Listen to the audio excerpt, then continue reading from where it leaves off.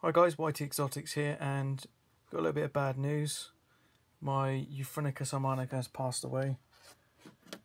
So it looks pretty dry. I'm guessing that its enclosure dried out too much, which is a shame really, because I don't know how I'm going to be able to get another one of these.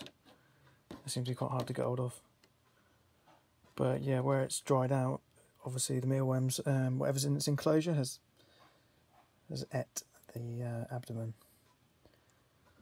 which is kind of bad news. But it's not all bad news, because I have got a new package arriving, and I think it's going to be one of the best unboxing videos I've done yet.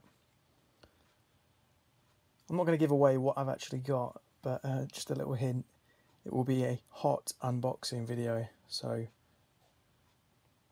work it out from that. But it's going to be a mixture of shrews and tarantulas, so yeah.